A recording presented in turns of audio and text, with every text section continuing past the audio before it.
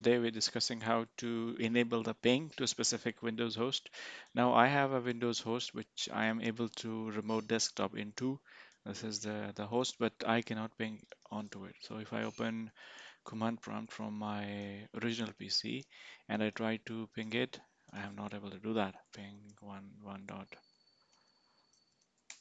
So I can RDP into it, but I cannot ping it. So the solution is pretty simple.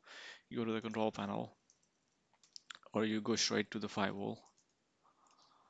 Go to Windows Defender Firewall. I will just make it large. Go to the advanced settings, and in the inbound rules, you might have something called files and print and sharing. And here the rule is basically disabled. So the moment you enable it, you will see a bit of a response from the other side. So that's how you enable the ping to the particular host. This happens very usually when you upgrade from Windows 10 to Windows 11.